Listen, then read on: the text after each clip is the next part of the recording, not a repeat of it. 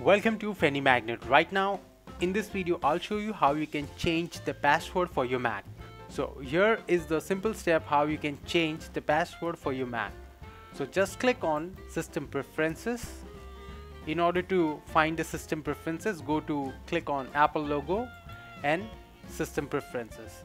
Once you get to System Preferences, click on Users and Group. Double click on that and you will see username. You may have other username also, so you have to select the user on which you want to change the password. So then select the username and click on change password, and then you have to type the old password and the new password. I will just type 1 and verify once again that 1 and then click on change password. If your iCloud account is linked with your Mac, you may have other options saying use separate password. You have to click on that and rest everything will be same. Then click on change and we are good to go. So this was the short video on how you can change the password for your Mac. And if you found this video helpful, do not forget to leave a like button, and as always, thank you for watching the video. Have a wonderful day.